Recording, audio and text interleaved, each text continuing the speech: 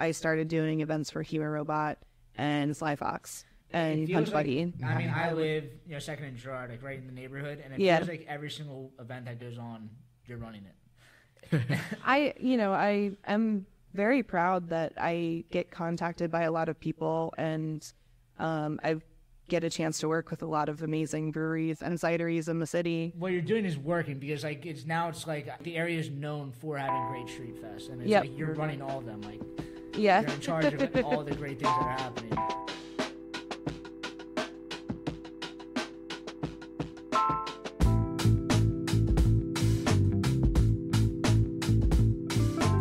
Welcome to the Brewed podcast. I'm your host, Richie Tevlin, joined again by Evan Blum, and tonight we have Meredith Rebar, owner of Homebrewed Events.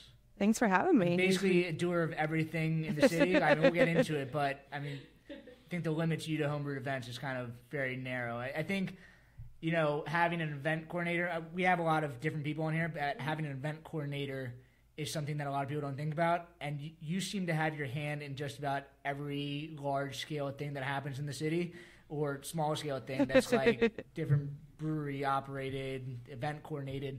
And then, I mean, we can get into your classes too, but I think there's a lot of connections with you and Brewed also that I want to talk about. But yeah, if you just want to introduce kind of Homebrewed Events and kind of tell us what it's all about. Yeah, so Homebrewed Events is my company.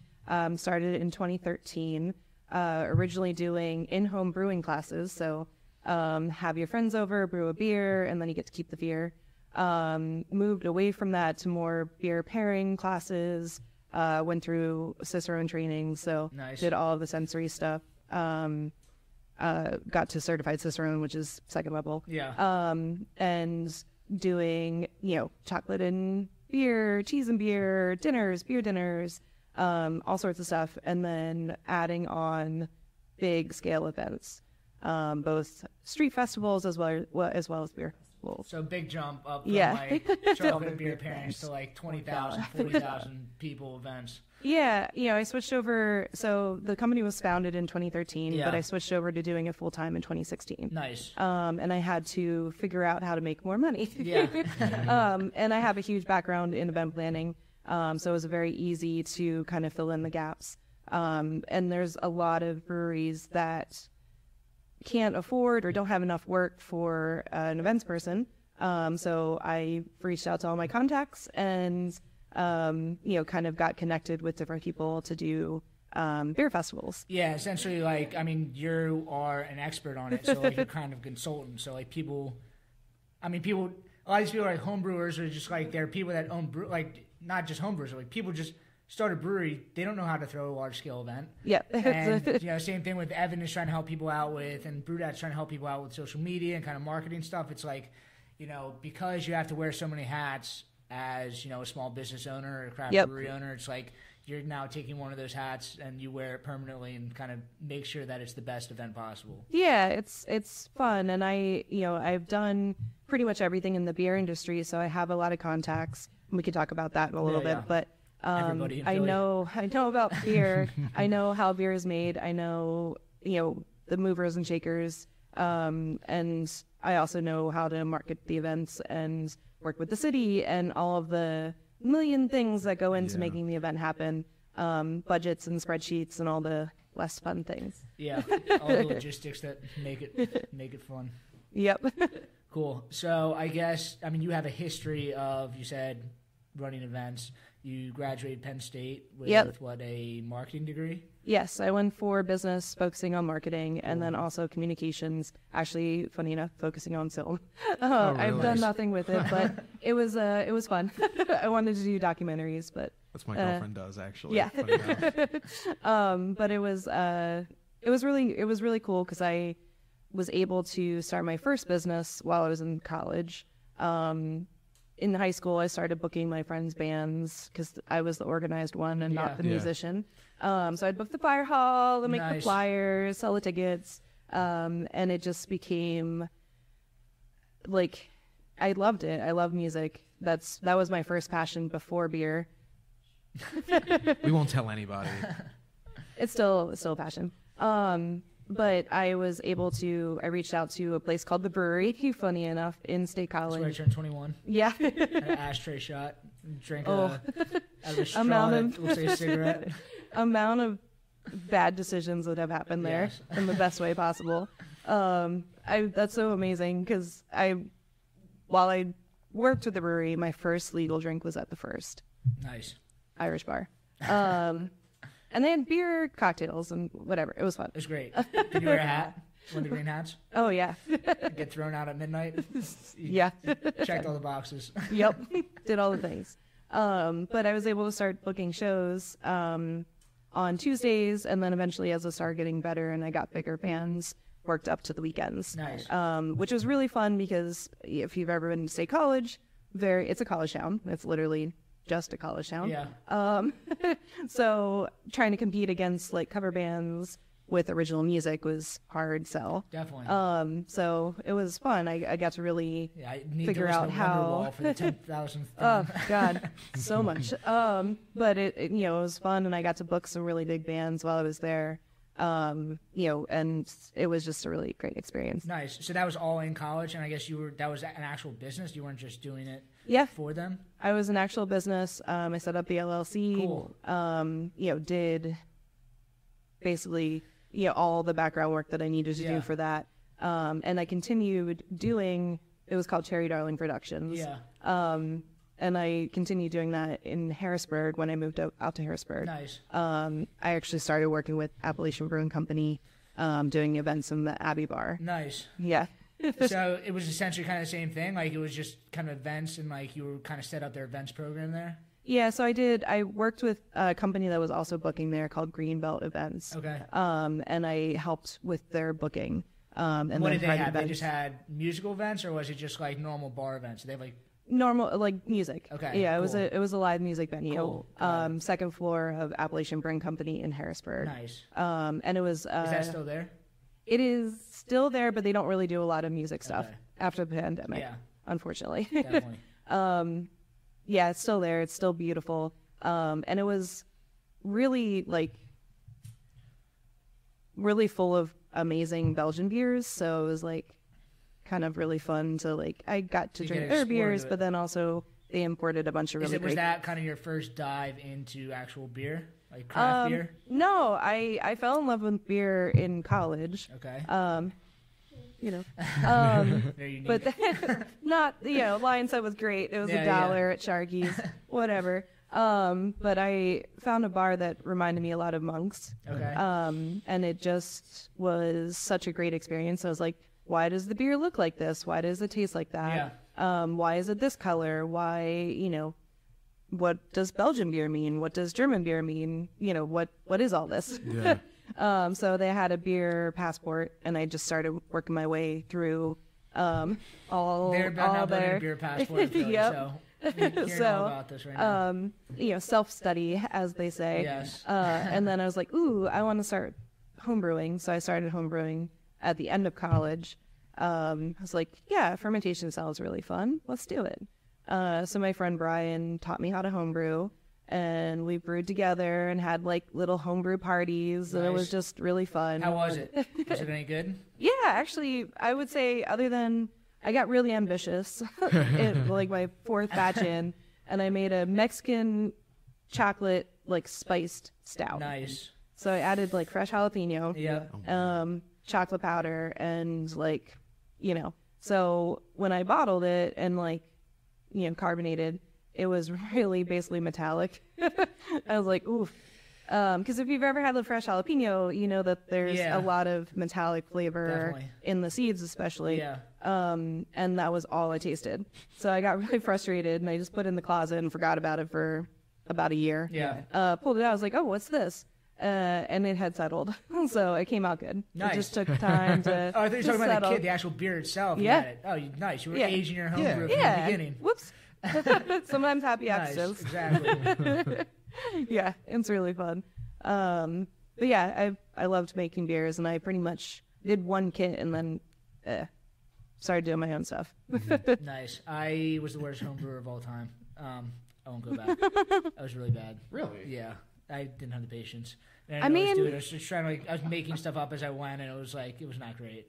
It's really hard to do because you're basically working in a not sterile environment without like all the fancy equipment. And yeah, my parents had a water softener at their house, so like everything had like so much salt in it, and I was like, I don't know what's wrong. I was like, the water was terrible for beer. Like you can't brew beer with water softener. When did you start homebrewing, Richie? Like it was in college, but I only did like 3 or 4 of them. I'm like, this ain't working. I need to jump up to commercial level and see if I can actually do this or stop. So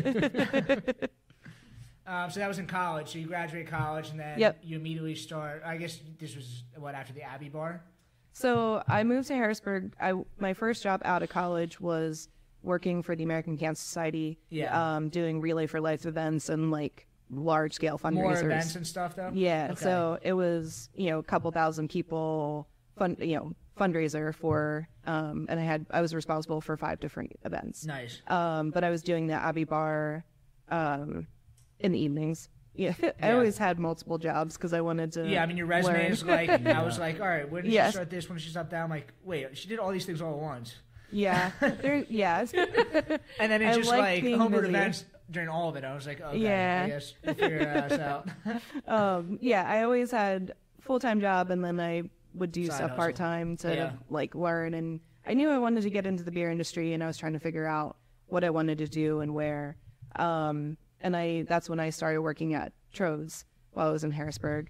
I helped them move from Harrisburg to Hershey in their tasting room staff. So that was a cool experience to see. I'm sure. I mean, that's one of the best tasting rooms in the whole state. Yeah, it was amazing to see it from scratch, from an empty room to what it is now. And when I first started, they were just setting up all the systems and moving, as we were talking about water, moving from Harrisburg to Hershey. It's a different water source. So working on the recipes and seeing how they did that. Tastes like chocolate. Yeah. Oh my God. Everything's chocolate. No, it was just a really cool experience, and they really focused on staff, sensory training, and education. And that's where I learned about the Cicerone program, and I knew that was the direction that I wanted to go. Nice. So you were just taking it at that point, or were you leading those classes? I was the certified beer server while I was at Troves, and then when I was at Origlio, that's when I did the certified Cicerone. And you jumped right from Troves to Origlio? You moved in the city at that point? Yeah, so I actually took a job with the American Cancer Society doing legislative work, as well as fundraising and events. That brought me to Philadelphia in 2013, 2012, and then I switched to Origlio end of 2013, basically about a year after I went. And I was with Origlio for about 2.5 years. Doing what there? I did their marketing and social media, and then wrote for the publications. Nice. Is that publication still going on? I've heard that publication, but I don't know if I've seen it in a while. Yeah, so it was Draft Lines, spelled the European way, Draft Lines. Yeah. One was for the internal, and one was external. Okay. Draft Lines was external communication, so consumers. Yeah. What was the internal? I can't remember. But it was a publication that we wrote for anybody who purchased the beer. Nice. So we got a chance to work directly with the craft team, got to interview a bunch of really cool people. So like Sam from Dogfish Shed, Rudy from Rodenbach. Back when they were super hot and everything was going on. So it was... Rudy from Rodenbach is a character. I've talked to him before. Yes. He's a lot of fun. It was so much fun. And we actually did a short video series about beer cocktails as well. That's cool. So Dan Linham and I did that. He was the bartender, and then I was kind of the host. Bartender at where? He's bartended everywhere. Okay, all right. He's doing Spirit Forward now, which is like a cocktail catering company. Cool. So, but yeah, we worked on beer cocktail recipes, which was really neat. Nice. How do you manage your time? Well, so I've always been an active, busy person. Yeah. And I like doing that, and I'm always learning, and even now, you just finished up your yoga training, right? Yeah. It's like you already have 3 jobs and you did yoga training. So I'm always continuing education in some aspect, and then working. I love doing homebrewed events, and I'm very happy to be doing it. Yeah. But with homebrewed events, there's busy times and slower times. Okay. Yeah. Spring, summer, very busy. Fall, also very busy. Winter, kind of slow. So I want to do, and I am going to do yoga in between. Yeah. And of course, yoga and beer, because that's going to work out really well. Of course. Do a little beer tasting after a yoga class. And then also working with distilleries, because I have a lot of connections with local distillers as well. Manatawny Stillworks is going to be doing Sunday afternoon classes with me. Nice. What, at their Fishtown location? Fishtown. Nice, I like that place. Yep. So yoga class and then into happy hour for them. Cool. Yeah. So it's going to be 12:45 every Sunday. Little yoga, little happy hour after. Perfect. Get your workout in, then get a buzz on. So what, you went from, where did you go from Origlio then? So Origlio, I actually got laid off from Origlio. It was 2016, and it was when they had acquired Bella Vista. Okay. So they were merging marketing departments. Yeah. So our whole department got let go while they were doing the merger. But I was very happy that they treated everybody really well. We got severance, and I was like, nice. Okay, well, this is my chance to see if homebrewed events works. Yeah. I have a little bit of a cushion. So you were already doing homebrewed events at this point, but it was just mostly tastings and these little homebrew stuff. Yeah, so it was... And the beer education stuff. Yeah, I was starting to do more beer education. After 2015, I started doing Cicerone classes because I was certified in Cicerone. So anybody who was going through that process that wanted guidance, I started doing that. But yeah, 2016 was when I switched over to doing it full time. Added a lot of events. Started doing the tastings more so than the brewing. Was there something where you're like, I want to do this? Was there one type of event that where you're like, I know I could kind of use this and lean on this? For the homebrewed events, you knew you wanted to do larger events. Was it you just jumped right into doing festivals and stuff? Yeah, I mean, I used all the contacts that I had, and I started doing stuff for I started brewing at St. Benjamin's. So I was a brewer at St. Benjamin's for 2.5 years with Andrew, who is now the head brewer, one of the owners for Human Robot. During that time, I did their events for them. We did a couple street festivals on North 5th Street. I did my own events. I did a coffee and beer festival. Nice. Brain blank. What did I do in 2016? It was a lot of building. And then I added Second Street Festival to my list of events in 2017. Was Second Street Festival already going on, or you? Yeah, Second Street Festival has been going on for about 20 years. Okay. That is a monster. That's one of the 15 years. That's my favorite event in the city. It's every single year. It's absolutely crazy. Yeah, that was the largest event that I've ever done. And it was 2017 to the pandemic. And it was 40,000 people you said were there? Yeah, so 30 to 40,000 people. 8 up to 8 blocks, depending on the layout. Yeah, it's basically from Girard down to Spring Garden. There's beer gardens, 150 vendors, 50 food trucks. People playing music all over the place. Yep, there's 3 stages, all day and all night. busker stage. Yeah. So that was. And then North Pole just turns into a rave. It's insane. they do the DJ tent. Bowling alley, and then just turns into a club. They do DJ 10 outside. Yeah. So I was their executive director until after 2020, 2021, and moved to management by the bid, which is the business improvement district. And they're kind of overseeing most of it right now. Nice. Going back, what was your process of scaling up homebrewed events to then going to these major festivals? Yeah, I mean, so when I was with the American Cancer Society, I was right out of college and responsible for a couple thousand people. Yeah. And my fundraising goal was $500,000. So I was already had the experience kind of doing that. I really credit a lot of the bigger scale event stuff to the American Cancer Society. Yeah. They did a really good job of training you how to deal with it. I think if you cherry pick your resume, it's everything seems kind of random, but everything literally works exactly in the... Everything has served a purpose for something else. Yeah, it's cool. And, working towards, being in the beer industry, I knew that I wanted to eventually brew. I'm glad that I had a chance to brew with Andrew. Yeah. It was a very small brewing team. It was just Andrew, myself, and Josh. So we all got to do everything. We got to brew. I got to come up with some of my own recipes, which was amazing for a newer brewer. It was a wonderful, amazing. And as much as St. Benjamin isn't around anymore, it's like Human Robot has taken it over. So it's like it's part of beer history. Exactly. Beer history that like you were a part of kind of everything coming up at that time. I think that Human Robot has done such an amazing job with that brew house and that space, and now they have 4 locations all over the place. They're doing just an amazing job. Yeah.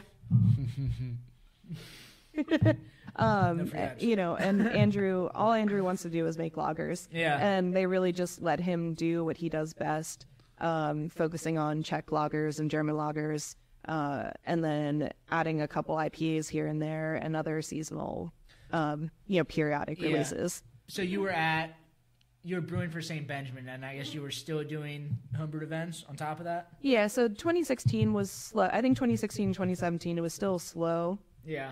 So I was full-time for a little bit and then switched to part-time. Okay. And then 2018 was when I left St. Ben's to really focus on Second Street, focus on growth. Yeah. 2018 and 2019 was 2 of my biggest years prior to the pandemic. Yeah. So it was, I had tons of events. And then after the pandemic, I started doing events for Human Robot and Sly Fox and Punch Buddy. I live, second in Girard, like right in the neighborhood, and it feels like every single event that goes on, you're running it. I am very proud that I get contacted by a lot of people, and I get a chance to work with a lot of amazing breweries and cideries in the city. What you're doing is working, because it's like I've only lived here for 6 years, but like the area is known for having great street fests, and it's like you're running all of them. Like, you're in charge of all the great things that are happening. Thank you. No, it's great, and I am very proud of the partnerships that I have. So you work with Human Robot with doing that Oktoberfest. Did you do the log jamming also? Yep. So I helped them start the log jam and Lagerfest, which we actually did in 2020. Oh, really? Yeah. Okay. It was outside. Yeah. It was in that window of time where you could do outside stuff under a certain number of people. And then... This is where your legislative Yeah, experience comes yeah. God. And then Oktoberfest as well, again, outside. So they have, this will be the 4th year for Log Jam. Log Jamming is the best beer fest I've ever been to. I texted Jake after. I was like, that didn't... I've been to a lot of beer fests, and a lot of beer fests, like especially, we won't name names, but we've been talking. There's some beer fests that aren't so great, and it's just kind of the same stuff over and over again. It felt like we were at a party there. It's so fun, yeah. And since I've been in the beer industry for so long, and when I was working at Trogs or working at St. Ben's, like I attended a lot of beer festivals as a representative. The whole idea of beer fests have changed. In the past, it was like, it's a drinking fest. You can drink as much as you want. Mm-hmm. And there was nothing besides just rows and rows of corny kegs going out, and then just people drinking out of little 6-ounce glasses. It was almost very... There were a ton of those events, and there wasn't any necessary theme or focus to it. It was just get drinking and go. Yeah. And I remember getting asked so many times, what's the highest alcohol content? What's the beer with the most hops? Yep. And I will say I think since pandemic and even 2019 has started changing the dynamic of beer festivals. The generic drinking fests aren't really popular anymore. And if you notice, a lot of them have not come back. It's the same way that breweries, I think, have, your tap room has to be like a well-run restaurant at this point. It cannot be just like 4 blank walls and you're just pouring beer there because you have a G license. Yep. It has to be a legitimately nice place to go to. And beer fests are the same thing. No one wants to go to these canned beer fests anymore. They want to go to these curated events with these unique things that are happening and that are run perfectly smooth. Yeah, so it's focusing on, there has to be something more to it than that. Yeah. So Log Jammin' is focused on lagers, and Human Robot does such a great job at curating the list of breweries to participate. Yeah, and they bring in breweries. They brought in an international setup? Yeah, so Log Jammin' is a beer festival, and then Oktoberfest is more of a traditional Oktoberfest. Although it's half traditional, half not at all, because we had a German band and then we had metal bands. So it's just like half traditional, half not. But it's called USA versus the World. So U.S. brewers and then a whole tent of international beers, and some of the best that you can find. Again, Human Robot, very... Another crazy beer fest. I was standing there, and Ken was just standing at the bottom, just throwing up post sandwiches at people. And I turned my left, and like Asher Roth is just like smoking weed next to me. I'm like, what is happening right now? Like, this is crazy. So fun. The first 2 years, we were able to use sunflower, and we did a yodeling contest, and Ken would throw cans of beer to people that would yodel. We switched to tokens for this year because we were all on Germantown. And we also had a wiener dog beauty contest. Nice. Oh, that's great. Their wiener dog is very funny. Yeah. So it's finding, again, they're both really well thought out, really curated. They are brewery run, which I think also makes a big difference instead of like these big companies just a coming in. Person bringing in everybody else. There's you need some heart and soul to the events 100%. For people to want to come out. And then another event that I'm very proud of is the Sly Fox Goat Races, Bachfest and Goat Races. Oh, those are great. Those are so entertaining to watch. Yes. Yeah, I feel ashamed that I've never been to that before. It's like the fact that like I'm hosting this, and it's like I've been involved in Philly beer scene forever, and I've never been to that. Like, I'm totally ashamed. But that I know is your how cool year. It is. Yes. It's actually on Cinco de Mayo this year, so it's May 5th. Nice. Okay. So yeah, I started working with Sly Fox 2 years ago. This will be my 3rd year.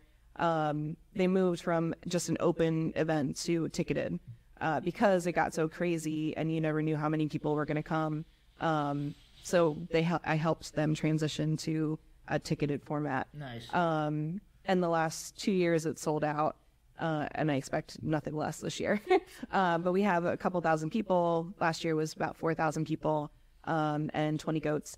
So the goats actually race. Yeah. And isn't there one goat that wins every year? Princess Jenny. She almost lost this year. This was her 4th win. Fourth win. 4th win so in a row. she's traveling around too, or they traveling around too, or is Sly Fox? Okay. Sly Fox is one of the only places that do go races. So you can only see it there. The goat racing circuit. There's not a circuit. Not yet. Not at yet. least. But there's a big jumbotron, so you can watch from anywhere. Last year, where there was an instant replay because there was a tie, like legit tie, like they crossed at the same time, feet, head, horns, all of it. It's just really fun. So again, that's a unique event that's also been around for about 20 plus years. It started at their original Phoenixville location and then has moved out to Pottstown. Nice. Which is wonderful because they purchased land next to them and it's perfect for events. It was great when you walked to the beer fest. Oh God, it's so good. And then I work with Punch Buggy to do Made on American Street. This was originally a homebrew contest and barbecue. I didn't know that. Yeah, so before pandemic, the Philadelphia Homebrew Club would host it because they were located on American Street. Not where Punch Buggy is, but the building next to them. Which we just talked about before. Yep. Now Wissahickon is moving into Regional 13. Yes. Yep. Officially official. Yeah. We had a call actually today going through that they would be part of Made on American, which is going to be great. Nice. Because it was really originally Original 13 and Punch Buggy. Mm-hmm. Last year was just Punch Buggy because nice that, Original keeps 13. It in kind of the brewery cidery family, kind of keep it rolling. Yeah, and it's a fun event because it takes over American Street, so 2 blocks.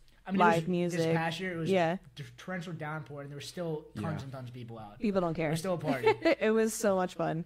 And it's a unique blend of a street festival and a beer fest. Yeah. So you can just go and shop local art vendors, or you can participate and sample a bunch of beers. Yeah. And wine and cocktails. We have other vendors as well. Nice. Yeah.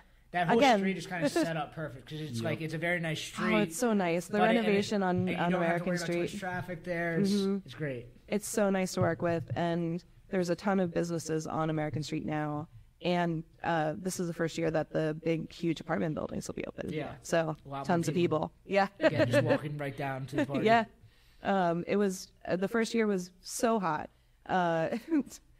May is such a hard time for events because you don't know what you're gonna get. Yeah. So we got very hot the first year. It was raining this past year, and then Who knows for this year? Yeah. But people don't care because it's really fun. Yeah. Yeah. So I guess that this is what you're doing full time, right? This is my full-time gig. I love it so much. And is there a difference between the homebrew? Because on LinkedIn it has like, you know, you're a consultant and homebrewed events. Do you do stuff on the side that's like not technically under the homebrewed events brand? I get hired to work with breweries, so technically it's not my own event, but I run it through Homebrewed Events. Mm-hmm. A lot of them I can co-brand it as Homebrewed Events, but then I also do my own events as well. Okay. You know, in 2018 I did an ice bar at Lemon Hill Mansion. Nice. It was one of my favorite events I've ever done. And you do Cider Fest also, right? Yep. So most of my events are fundraisers of some sort. We'll backtrack and talk about that in a second because that's really important to me. Yeah. But I'm very lucky that I got connected with the Fairmount Park Conservancy to do events with their historic mansions. Nice. Oh, wow. So just getting drunk in front of a nice old. It's really cool. There's a lot of history. So before pandemic, Cider Fest was at 6 different houses around the park, and there was a bus that ran between all of them. There was two to three cideries at each house, live music at each house, vendors at each house, and tours. After pandemic, it moved to just Woodford Mansion, just because of everything. Yeah. But now it's just a fundraiser for them. It always happens in September and October. We now have a lined up with Philly Cider Week, so it's the second to last weekend of October. Download the Let's Rally app to find fun, random things to do in and around Philly. Let's Rally plans your day or night for you. Just tell the app how many people you have at your party and how far you're willing to go. You can also add filters like bars, experiences, and food, and the app will create a plan for you instantly. Unthink today and download Let's Rally. I don't think of, I think about beer all the time. I don't think about cider that much, right? I don't think about cider as having season. I guess that makes sense because apples are then picked then. I feel bad for the cideries. So, no, cider making is more similar to wine making. Okay.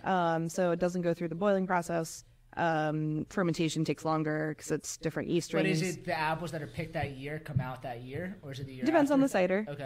Some ciders ferment very quick and they can sell pretty quick, and then others are aged for a year plus. Nice. And there's a lot of really good cideries in Pennsylvania. Yeah. We're actually the apple growing capital of the East Coast. We just had Nick from Stones on, and he said, he just sells beer at a distributor, so he kind of knows what's happening, what's selling. He doesn't have any skin in the game. Yeah, and he was telling us that cider's super hot right now. I was just about to say the same thing. Yeah, I mean so I feel like cider is slightly behind where beer is, obviously, and it's taken a long time to really build that publicity and excitement about it, but it's definitely there. I think it's more natural than seltzer and teas, obviously. Yeah. And it doesn't have gluten in it. So there's a lot of people that can kind of, they feel like they're drinking a more natural or more crafty drink, I guess. Crafty, yeah. But it's still, it doesn't have the gluten in it, which is a huge thing for a lot of people. It's so important. And, I know John, who was on your last podcast, is seltzers and cocktails are cutting into beer sales, 100%. I love Commonwealth cider. And cider is now still growing, which is awesome. So, and there's lots of room for growth in that industry. Like wine, you can have dry, you can have semi-dry, you can have sweet versions of cider. So, and it's all naturally done. There are some ciders that add sugar back in, but for the most part, especially locally, most of them are natural. Most of them very natural. Cool. And most of them are dry, on the drier side. That's good. I love dry cider. So one of the ciders that I brought is Plowman. Get this. Yeah. So Plowman's from Biglerville area, and it's a 5th generation farmer, Ben, who wanted to keep the family business going and growing. And he basically ferments any fruits and some vegetables that he can't sell at the farmer's market. So it's nice. He does a lot of wild fermentation, which is really freaking cool. Yeah, cider with Nicaraguan hibiscus. Yeah, so that one's hibiscus, but they do peaches in the summer. It's all seasonal, which is really nice. And he does different varieties, single varieties and blends, and he does different yeast strains as well. Nice. Yeah. So I'm actually very excited to semi-announce, but PA Cider Fest is coming back, and I'm going to be helping Ben from Plowman restart it. And it's going to be in Gettysburg area. Nice. In That's June. Really cool. This tastes like a Brett Saison. Right? It's like the natural yeast comes out. It tastes exactly like a Brett Saison. Yep. There's so much crossover, and it reminds me a lot of sours in the best way possible, and just really, really well done and really thoughtful. Nice. Yeah. Thank you for bringing this in. Yeah. Gotta bring a variety of stuff. Yeah, exactly. An event I wanted to talk about that I found really cool. You did a Dungeons and Drafts event Yeah. you put on, and I love their stuff on Instagram and like what they're doing all over the community. They're really cool. So They're really taking off, and so they reached out to me because we had a mutual friend. They're like, "Heard you do beer festivals." Like, yep. I want to know more about what you do because that's really cool. And we did an event at Bach Building in October, and it was, D&D themed beers, and then D&D themed vendors as well. Yeah. It was so much fun, and we are hoping to do it again this year at an indoor-outdoor location, and they're potentially going to be doing it maybe in Pittsburgh and New York, which are some of their other locations as well. So I don't have any full details on that, but it was so much fun. And it was really well attended. Nice. Love the Bach Building. Yeah. Such a crazy space. I didn't know so many people played Dungeons and Dragons. Like I never feel like played. it's having a resurgence, and I think Stranger Things is it's definitely kind of put definitely. that through. But I think it's a really cool format because a lot of times like D&D takes so long, and this is literally like you show up and you play for a couple hours, then you're done. Yeah. Like it's not like a weekly commitment. Yeah. I'm sure the whatever, I don't know, Dungeons and Dragons, but like whatever the adventure like keeps getting crazier and crazier as we keep getting drunker and drunker. And it's a great partnership because it's bringing people into breweries. They also work with some distilleries as well. It's a smart partnership, and that's kind of what I like to do as well. I do some beer classes, so it's like, hey, I'll bring people in, and like I'm helping you out, you're helping me out. You have a great location for this.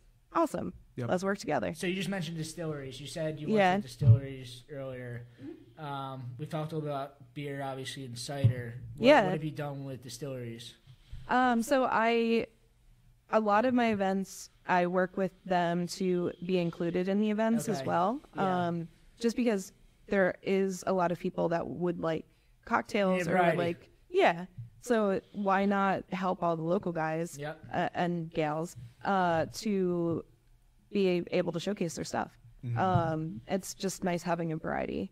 So they're not part of Log Jammin' because it's loggers, but part of Made on American Street, part of Cider Fest, part of Second Street Festival, all these events. Nice. Yeah.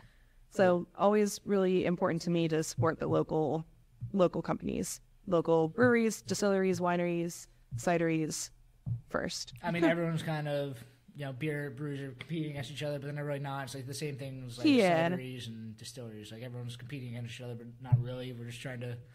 It's a really wonderful community. Yeah. I think that's why I've stayed in the beer industry so long. It's easy to stay in.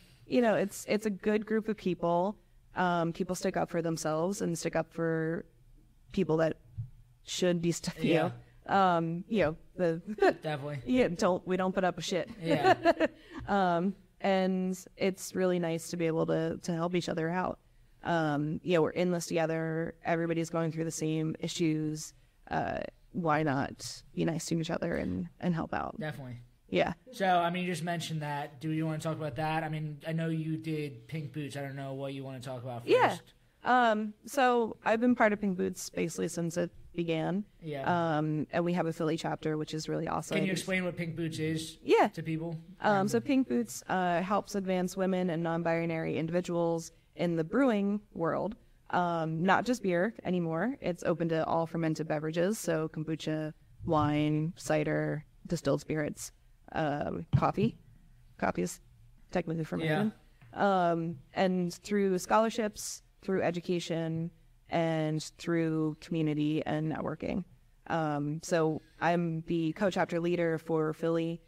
This is my second year as a co-chapter leader. We do monthly meetups. I feel like I'm not in Pink Boots. Yeah. But I think that, like, from the outside, I follow you guys on Instagram, and I know a lot of people that are in it. I feel like you guys have a very strong chapter. Like, there's a lot of events that you do that have high attendance. Yep. And you guys are, like, very hands-on on a lot of these things. Yeah, we do. You know, it's been really nice now that it's open to anything fermented. Yeah. So we did last month, we did Sacred Path, which is an herbal shop. Okay. Talking about tea, botanicals in brewing, botanicals in distilling.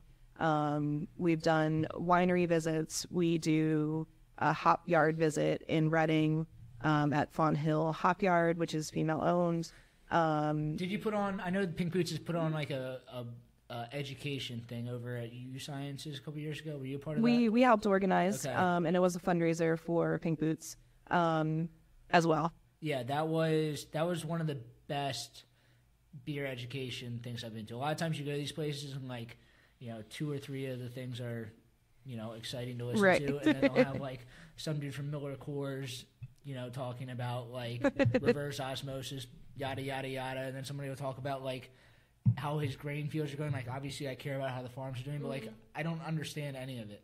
But this was like, I connected with everything that, like, all the the speakers that were there. Carol Stout got up and talked about, like, her whole story was very cool. Yeah, she was the first female brewery owner and head brewer in Pennsylvania since Prohibition. Yeah, I mean, so, you know, talking about Pink Boots and really focusing on diversity and inclusion in the industry. And it's such an important issue because, like, it is, as much as you don't want to admit it, like, it is a male-dominated industry. There is I don't know the exact numbers, but it is mostly straight white men with beers. I have beer now. That are brewing beer, and it's like it causes issues, and there's a lot of issues with, you know, sexism and racism and all these other things, and, you know, it kind of came to a head in it was 2020. It right? was May 2021. Yeah. So May 2021. Brienne, who was lead brewer, head brewer at Notch, put out a social media post about, you know, sexism in the industry and something that she was facing, and basically said, "Has anybody else experienced it?" And it went wild. I don't know who this. I didn't know who Brienne was, but like within 6 hours, I was following her, and I went and told my manager, I was like, I don't know, like, I hope Victory's not on it. We weren't mentioned, but I was like, you need to be aware of this. This is insane. She has gained 60,000 followers in 24 hours, and everybody is talking about this. It's so she used her power for good. She focused on different cities. She focused on national, international, and focused on sharing stories and that there people was all submitted. These things that, like, all these issues that just, like, weren't being highlighted, and then just, like, everything came to the front. And because everyone was looking at it, like, it made everybody kind of realize all these things. Well, and that's the thing about it, is that everybody that I know that's a woman or non-binary individual in the brewing world or distilling industry in general has had a negative experience, whether it's like real bad or like real, you know, all of it's bad. Yeah. So it's just like when you start hearing these stories back to back to back to back from breweries that you love or used to love, and you're like, oh shit, I got to pay attention to this. So while you have always wanted to share one story, you hear thousands of stories, then change happens. One story is like you could you know, make the argument, oh, it only happens here, but it was all across the country. It was all over, and it was breweries that of every people size, loved. every type of brewery. It was like everybody kind of had the same types of stories. Exactly, and people weren't able to ignore it anymore. There were a lot of people that lost their jobs, a lot of people that, a lot of breweries that put into place changes and created a new department for diversity and inclusion, focusing on staff interaction, training, promoting people from within. Mm-hmm. refocusing on management, having female non-binary individuals in management positions, getting rid of people that were causing trouble and doing bad things within the industry. I mean, pushing them out. It hurt. I mean, not that it hurt, but like it cleared out a lot of stuff. Yep. And I think, the whole idea of craft breweries, like why people like it, is because there's people recognize that there's small breweries that start up, and like, it was male dominated. It was all these small breweries that started up, and like a lot of people when they start small breweries or small businesses, a lot of times the last things you do is start up your human resources. Yep. And it's like it just kind of got pushed to the wayside and just getting crammed down. We have all these other issues. I'm not selling any beer. I'm not growing 20% every year. Human resources kept getting jammed down. And then this kind of put it in front, and it's like everyone like, you need to deal with this right now. Yeah. And like all the organizations like Pink Boots. Yep. And Pink Boots was very supportive of Brienne. And stepped up, and they're like gave instructions on like, you need to deal with this, and then like kind of walked everybody through like, you need to stop what you're doing and like redo kind of everything. Yeah. That you, like how you're treating everybody and like how you're managing your employees. Yep, exactly. And it's something that's still being talked about. Of course. If I can look at my phone real quick. Let's go. I just need to look up and see what Brienne's organization is. But she started a nonprofit to help people learn and develop, and these shirts and sweatshirts and hats. Yeah, you see all them goes to everywhere. fund That's what he it. was talking about with the Beer People podcast. Mm-hmm. Chris Warren, he wears that. It's Brave Noise. Brave Noise. Yeah, Brave Noise. Yeah. And the Brave Noise was like one of those like it was one of those beers, right? Like they do like national collaborations where they like essentially send out a recipe and just like put it under this label, and then the proceeds of that will then support this cause. That's kind of where it started. Before it became a nonprofit. Then they it started was funding the money that. from that, and then it turned into this. Yep. So focusing on legislation to change policies to help breweries change and adapt to keep the stories going. So that it wasn't just Brienne as an individual, now it's an organization, and to really keep talking about it, because I mean that's the problem. We didn't talk about it on a national level before. For sure, and as much as whatever she was doing, like there was no way that she could sustain that by herself. Like she just turned into like the target because people were getting called out, and then like she couldn't manage that. So like stuff was going out that like she was just saying like you need an organization to like go through and actually manage it, and it was like it essentially like her 24 hours of that happened, then turned into this Brave Noise. It was a couple weeks of her sharing. It was a couple weeks, but I say 24 hours. Like it became something within 24 hours. It took no time. Oh yeah, for that to jump up. It took off very fast. Yeah. Just because as I said, basically everybody that I know that are females or non-binary folks in the industry have experienced sexism, racism. Yeah. Like shit. Yeah. We've gone through a lot of shit. Yeah. And it could be as simple as like you're at a beer fest and you're standing next to a male coworker that works in the tasting room and you're the brewer and they ask them. Like it's passive like things sometimes, but then it's bigger issues of how breweries are run, toxic environments, not having women in positions of power or management or leadership. We are very lucky that Pennsylvania and Philly specifically have a lot of female-owned breweries and cideries. I brought beer from Attic. Starting with Carol Stout, I think she was the first female she was first one. She set the path. Yeah. Attic Brewing is in Germantown. Laura is fantastic, and it's just really nice. I always try to support as many women-owned breweries as possible. Also with Pink Boots, we do a brew day every year to raise money for Pink Boots. Breweries can do it. And then you guys get a Pink Boots blend from Yakima Chief, I think. Yes. Right? So that's a fundraiser. So any hops that are purchased through them go to Pink Boots, and then also a percentage of the proceeds from the beers brewed from that also go to Pink Boots. Cool. Pennsylvania, we've had anywhere from 10 to 30 breweries participate, which is really cool. Nice.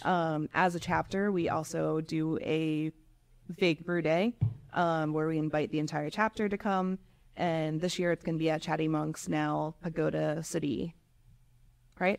Yeah, Pagoda City.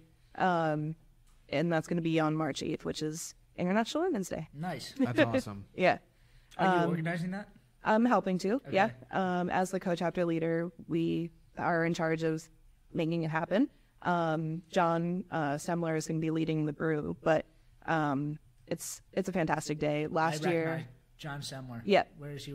He was with Free Will. Okay. And then he went to consulting, and now he's been with them pretty much from the time he left Gotcha. Free Will. Yeah. We've done, this will probably be the 8th collaboration brew day that we've done in the city. I was able to host 2 at St. Ben's while I was there, but Yards hosted, Love City has hosted, Triple Bottom, Workhorse Brewing. I see you do events at Triple Bottom. Is that like one of your go-to spots? I love Triple Bottom so much. I've done classes with them, and then they've been pretty much part of all the other events that I've done as well. What's the owner of that? What's her name? Tess. Tess. Yeah, she's fantastic. She's very smart. It's really kind of like cool Cow Hill area because you have Love City with Melissa, Yep. and then Triple Bottom right across the street. What's the concert venue right there? Union Transfer. Union Transfer. And then Poison Heart just Poison opened. Heart, yes, the cocktail bar. Fantastic, and also Yeah. female owned. Nice. I have not been there, but I've been meaning to go there for a bit. And then there's Fantastic. La Chinesca's right down the street. There's a lot of places right there. That whole area is changing and developing, just like Kensington area. Yeah. There's still large concentration of breweries and distilleries up this way. When I was at St. Benjamin's, we had a bat by the door. It's changed so much, and now there's a rock gym that blocked down. Exactly. We just it's John nice. Philadelphia Brewing bought their building in 2000 in Kensington. Holy shit. Bill used to tell me they used to bring everybody's cars in and then bring the gates down. It's just a lot different now. The whole area has changed, and I think it's important to note that St. Ben's went into a neighborhood that was not developed yet. It was on the verge of developing, but it wasn't. Punch Buggy and Original 13 also, that was before American Street was renovated. These businesses are investing in the neighborhoods, and food and beverage establishments are doing that, and they're changing the neighborhoods. I think in a positive way. They go in first, and they kind of help kind of establish themselves. You bring people else can kind of grow off of that. Yeah, you bring people in, and you start changing the area in a very positive way, and people want to come to that area. When we were working with Sunflower, they would do trash pickup days, pick up trash in the neighborhood. For this year for Oktoberfest, we spent 20 hours cleaning up Germantown Ave, just to run the event, because we wanted to make that area nice. And, we're going to do that again this year, keep that area as nice as possible. Same with American Street. We go up and down and we clean the street. Second Street Festival. Yeah. Philadelphia's disgusting. And, you want to leave the space nicer than when you got there. Yeah. That was something I learned from Girl Scouts. It does apply to events as well. There's a lot of positive things that are done with events. So cleaning up the area, bringing business to the neighborhood. That was the whole point of Second Street Festival. You're talking about now cleaning up, can you walk us through your day during Second Street, one of these big events? Are you up at 4 a.m. and it's total mayhem until 10 p.m. at night? Second Street is its own special thing. That one I'm basically up for 24 hours and working. Most events I get there between 5 and 7 a.m. Make sure all the cars are towed, do the first initial walkthrough. How often are cars still there? Every time? Oh yeah, people don't move their cars. So we hire a towing company. Yeah. They move the cars in the neighborhood, not impounded. Yeah. Cole just had his car towed. It's somewhere in the neighborhood. Yeah, he found it. But we keep track of where they go. All the rental companies come in to do the tents and tables, chairs. Staff arrives. We start setting up all the vendors. Food trucks arrive, and then the health department has to come and do all of the inspections, and then the bands start arriving, and then the people. So and it's like when all the vendors come, it's just like you have 10,000 people trying to ask you the same questions over and over and over again. That's why I hire a lot of day of staff. Okay. I'm very lucky that I have a good group of people. You got a Rolodex now. Yeah. So they're, they've been with me for years. They know events. And I'm lucky that all the, events that I do, I'm able to build in a budget for day of people because I can't be everywhere and do everything. I need to be the overview, big picture person, and this then is I have. Why we need you. This is the same way that Evan talks about like Brewed at. It's like you think like you own a brewery. I'll just throw a beer fest.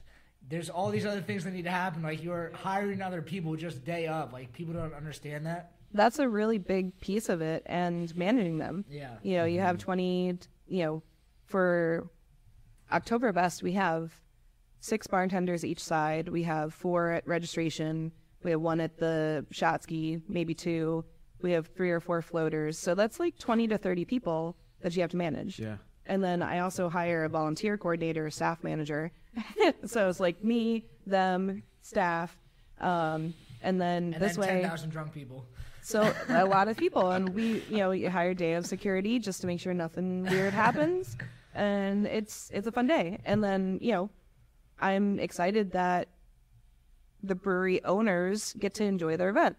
That's the whole point. They help with setup and they help with dealing with any issues, but they get to go enjoy their event. Yeah, rather than worrying about it the entire time. Exactly. Yeah. You don't especially like if you're a brewery putting that on, like your job is you go around, you're kissing babies and shaking hands all day. Yeah. Like, you need to go around. That's your party. They're throwing the party. They have the 2 hostess, days a year that they have thousands of people there, and they are going around. And they're making sure they talk to everybody, they see everybody, and like if you have to manage the party at that point, like everyone's like they're bothered because you're not giving them the time of day, but you're just trying to make sure everything happens. But that's why you're there. Exactly. So I keep making sure everything's running smoothly. Perfect. And I get to enjoy the event too, but I'm on call basically, dealing with anything that comes up, which there always are. Mm-hmm. I don't know. I like solving problems. Like that's part of my skill set. Yeah. We ran out of wristbands. Okay, we'll figure this out. We ran out of beer. The very first Oktoberfest that we did, we ran out of beer like 3 hours into the event. We were pulling kegs and stuff off of tanks to fill. But we just had more people come than we expected. Yeah. So we made it work. Like I'm just trying to picture like Andrew like with like a stein in one hand, just trying to like fill kegs in the other. He did great. The whole team is great. But it's just dealing with any issues that come up. It's fun. It's you get to use your brain and like really figure things out. And you get to work with really cool people. Yeah. That's cool. Coming from, like starting off, it is very cool. Like you start off, booking concerts, and it's like a concert and a beer fest. Not that it's the same thing, but it's like they're very similar. And then you slowly move into beer, and then like kind of event coordination, kind of like everything. Everything works together. Like very random, but like it comes in, and it's like, oh, it makes sense that you're now running all these events in Philadelphia. You have more experience than anybody else doing these things. It's a unique skill set that, I've been doing events since 2004. It's a unique skill set that also, like, as much as like it's important, like Human Robot throws 2 huge parties, or like Second Street happens, but it happens once a year. Yeah. So to become an expert at that, but it only happens once a year. Not that it's a waste of time, but like you're there that like then they don't have to do that. Like it's just something that instead of like this huge ordeal, like they don't have to worry about it. They can just kind of find you, and then you kind of set everything in motion. And depending on the size of the event, how early you start planning. So for all of my spring events, which start in April and go through the end of June. Events every weekend, basically. I'm planning now. Like we did the initial emails in December, and then we're like in full planning mode now for those events that are happening months from now. Yeah. It just takes a lot of time to get all the pieces together. I do want to run through all the events that I do. I think, and then talk about nonprofits too, because there's a tie Most of them are fundraisers for nonprofits. So you still do those as well? So, I mean, most of it's built into those. Okay. So, Log Jammin' is a fundraiser for the Michael Jackson Foundation for brewing distilling. Yep. That diversity in the industry, 100%. Yeah. Last year we added Michael Jackson, by the way. Not Yeah, that Michael Jackson. The Michael Jackson that wrote the best beer books, not the King of Pop. Yes, the king of beer. Yes. So last year we had Breeze run Luminary Voices, which is a panel having women or non-binary folks doing a panel discussion. That was at Log Jammin' last year. Seeing that. Yep. And Log Jammin' moved from a parking lot to Cherry Street Pier, so it's grown in size. Now it's 1,000 people. It's going to be June 1st this year. Cool. But that's a huge fundraiser. We've raised $5,000 the last 2 years. We're trying to double or triple our fundraising for this year. Nice. So we haven't set our goal officially yet, but with Breeze joining Michael Jackson Foundation as operations manager, we're going to have a great connection. Nice. So, and then Woodford Mansion, the Cider Fest goes to the mansion. There's just a lot of good organizations. The SPCA is fundraised through Sly Fox, the goat races. Nice. Yeah.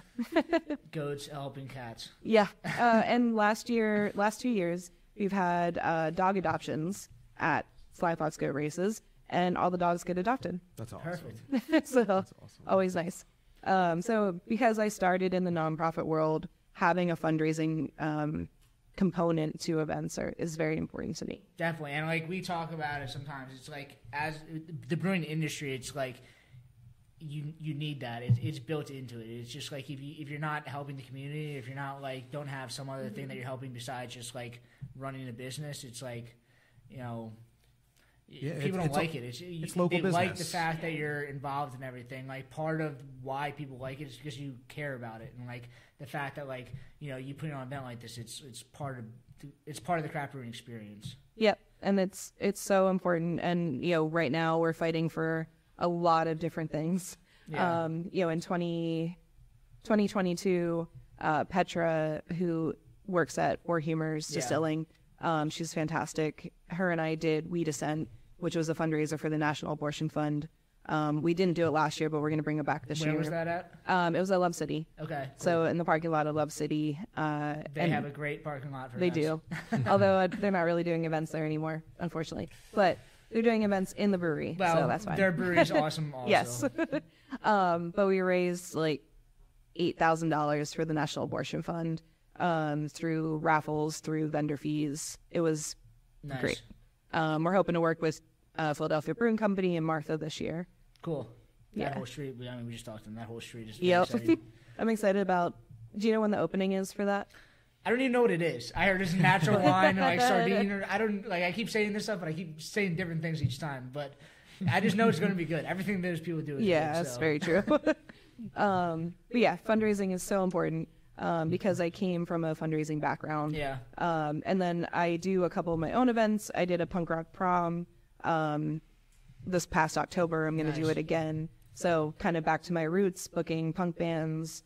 And everybody got dressed up in prom attire. Yeah. I was at the First Unitarian Church, Nice. which is a BYO venue.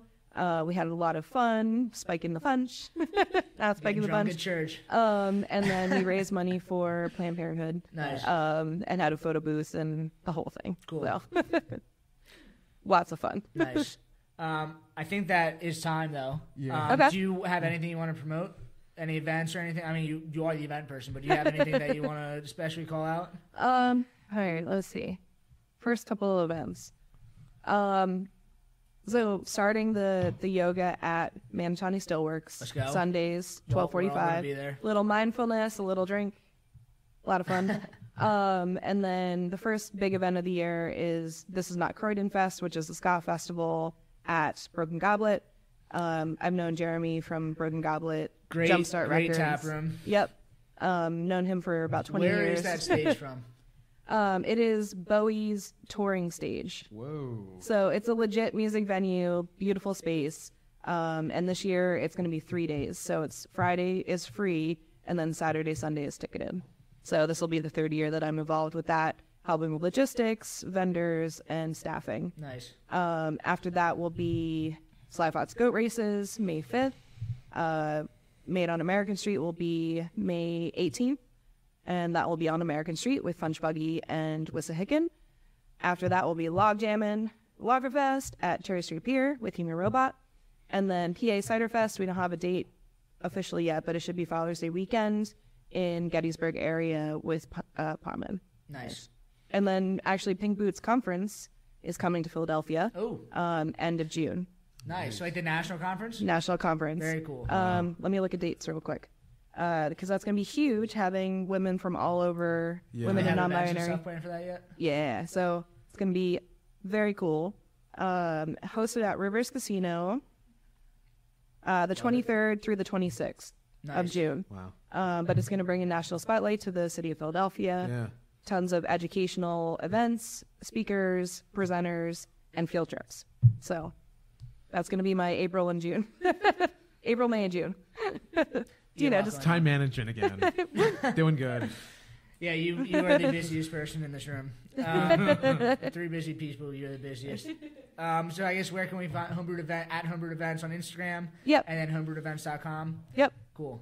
Easy peasy. Nice. Cool. You can find us at Brewed or at Brewed Out podcast, and we'll see you